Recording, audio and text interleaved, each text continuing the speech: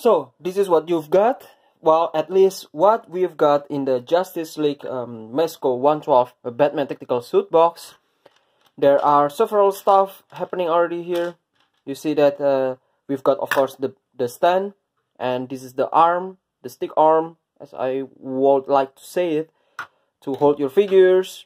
And then there are this bunch of unknown components.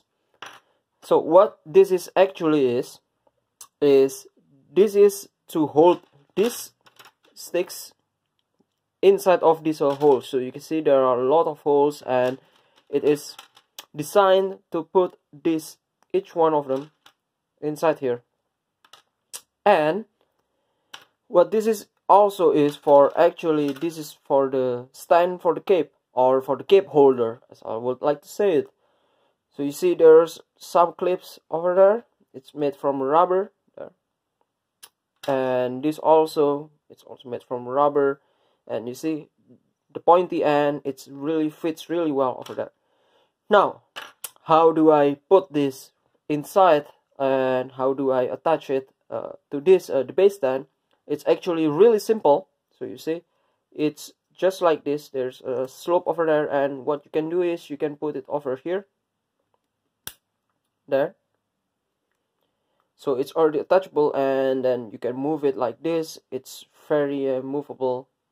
You can move it 180 degrees.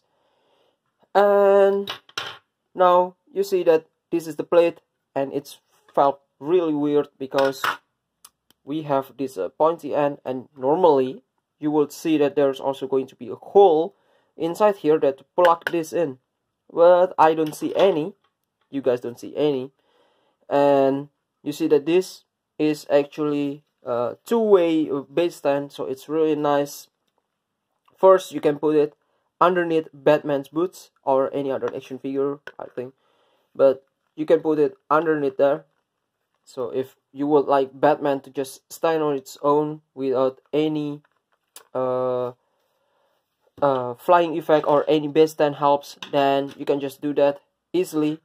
The other thing, I really like to use the base stand and with the arms is because I can do a lot more extra pose for figure itself. So what you need to do is use this pointy end, and you see this is the back, and you see there. So what you need to do is just push it there. You can see that it's easily plucked out. You can put it back in. So it's really a plug and play version. Now it's already a hole is already punctured on it. You can just easily put it in. It's really firm. It's really nice. You can just move it nicely. And there you go. Now we can try. So we can try to put Batman over here.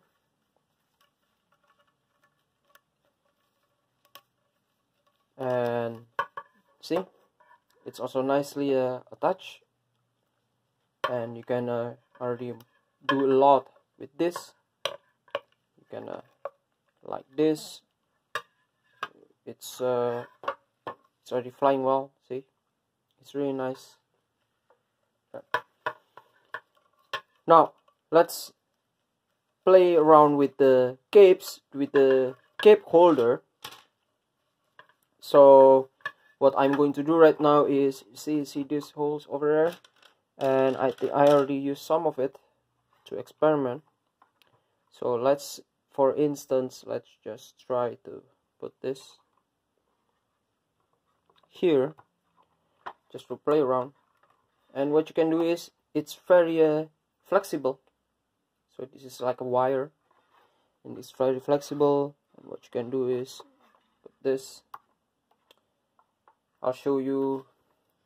I'll move the tripod here, and I'll just show you with a better angle. Okay, there you go. Now we have a better angle. So you see that This is it. Okay. Yep, that's it.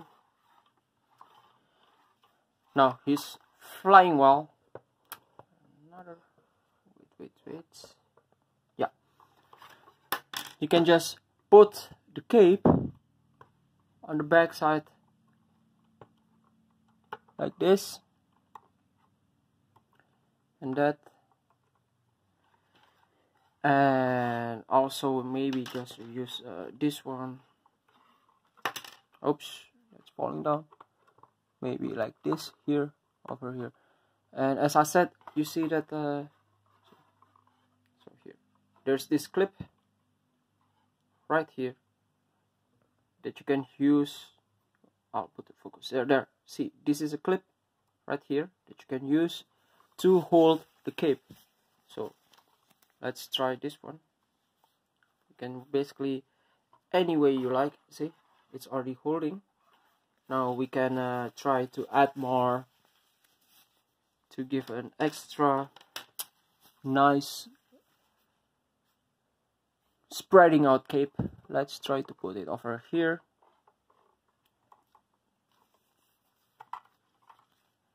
And one moment. Okay, put it very nicely over there. And I can try to put it also here. Sometimes it's you just need to make sure that of course the fabric is going inside the clip, and just need to do this also for the other one. Oh, well, it's way a lot trickier to do this in front of a camera, because you need to maintain that you can see everything, that you make sure that you guys can see it, everything. So see, that one, it's already put over there, see on the back side. What you can do is you can also try to hide it as good as you can, like this. So I'll try to move it again over here. See, it's coming apart again.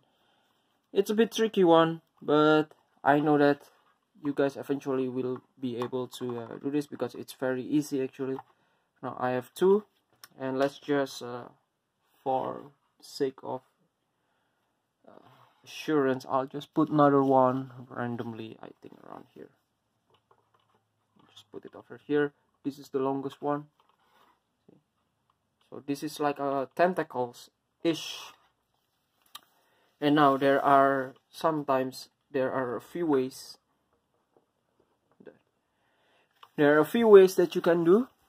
The first one is to try to hide as good as possible the cape, the clip holder underneath the cape. So you can just put it like that. Feels a little bit weird. You just need to play around with this. Oh, it's getting out again. So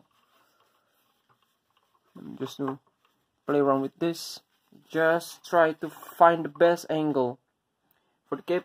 This looks very weird. It just looks like he bought too much fabric and he doesn't know how to properly wear it. But I will try to play around with this, but you guys get the point, and I'll show you the final result after this. Alright, so I already reassemble again the capes, and you see now that I made some tricks in order to be as best as possible to hide the clip from the cape. You see, this is him having this so pose. I put it really quickly, and you guys see that there's this clip over here. Come on, let the autofocus working. See, there's one clip holding on it, and you don't really see the others, but I have another one over here. So I did some tricks to be as best as I said, as best as possible to hide the rest of the holder. But if you see underneath it, there, I'll show you there. See, there's some extra tentacles. There's actually 4 that I use, and the other 2 I underneath it. So this is just, well, it's based up to you whether you want it or not to do this, but I prefer to be as subtle as possible on showing the cape.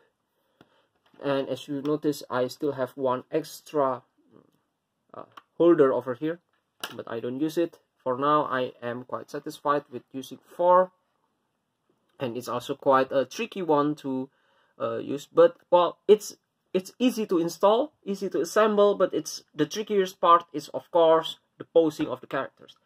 Anyway, that's about the how to use the base stand from Mezco 112, especially for Batman figures. And what do you guys find about this video? Hopefully it is useful for you guys, and see you guys at another video from me. Okay, Potato Roboto signing off. Bye bye.